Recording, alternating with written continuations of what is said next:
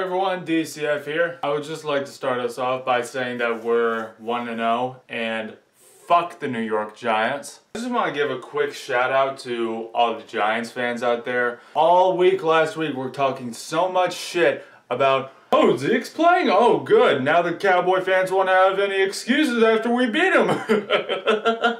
But then as soon as we blow you stupid brain-dead motherfuckers out, we didn't have Odell. We didn't have Odell Beckham. Dude, calm the fuck down. We didn't have Odell Beckham. Oh, okay, so it's okay when you do it. Okay, kindly fuck off. Anyways, going up against the Denver Broncos. You might not be seeing this video until Thursday.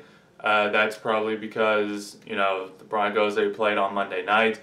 And, you know, I like to watch both the Cowboys and the team that we're facing against the next week. But I promise, I fucking tried to watch as much as I could handle. Fucking hell, those commentators were so fucking bad. When I heard Beth Mowins, you know, commentate, you know, college games, I genuinely fucking thought that she was a guy. Is she purposely trying to sound like a guy? She just sounds so extra. It sounds like she's not using her natural voice. She's just trying too hard for people to like her, so she's purposely trying to sound like a broadcaster. Beth Mowins, more like, I'm gonna be Beth Mowins my lawn on Sunday instead if the NFL keeps this shit up. I could make several jokes out the ass about, oh, go back to your kitchen or whatever, and knowing Rex Ryan, he'd probably agree with me on that. It's not that she's a woman or bullshit like that. She's genuinely fucking terrible to listen to. I wanted to just watch the game in Spanish, but I know that Daddy Donald would probably deport me. I love you. And just one more thing. Who the fuck was the original sideline reporter? And why would he give the microphone to some random ass dude with Parkinson's? It's a pleasure to be with you guys here on the field from up close, just watching Coach Vance Joseph from here. You watch him now on the screen. This diversity in his background is helping him a lot tonight. Quarterback at Colorado, defensive back in the NFL. And here he is, having the time of his life. I'm here on the Denver Broncos sideline with the new coach, Colorado Broncos. The Von Miller go boom for the sack for a negative gain.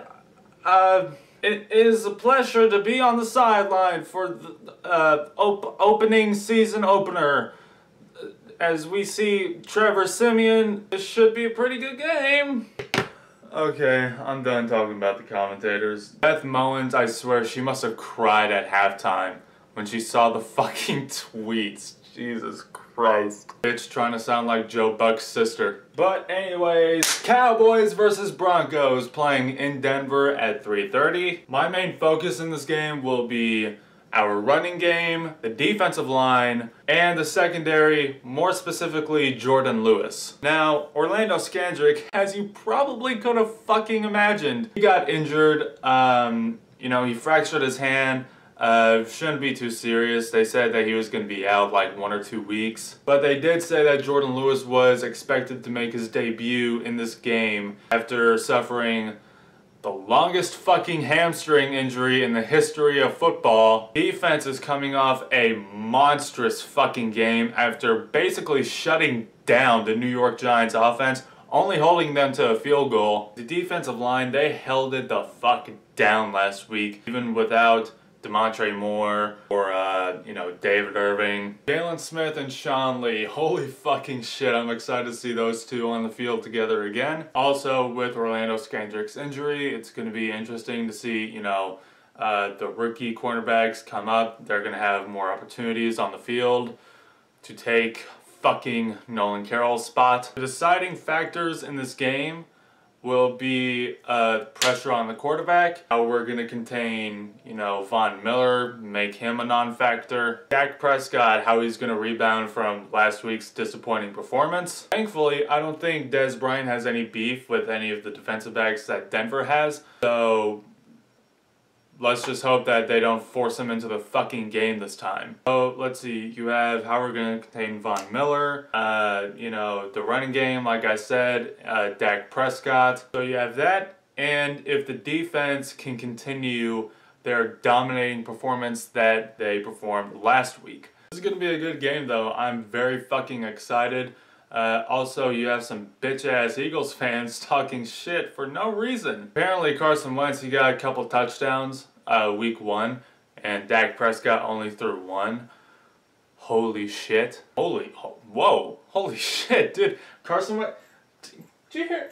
Carson Wentz, he threw 2 touchdown passes in 1 game? That's fucking crazy. Wait.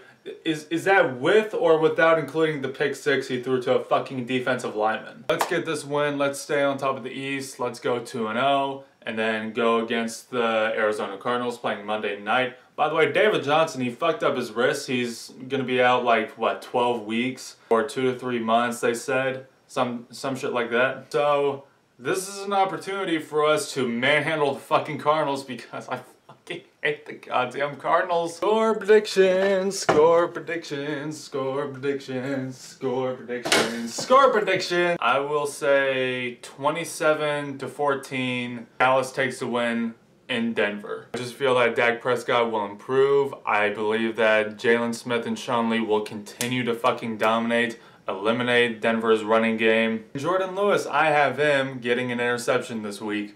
So, that's all the time I have. I'll see you guys next time. And peace.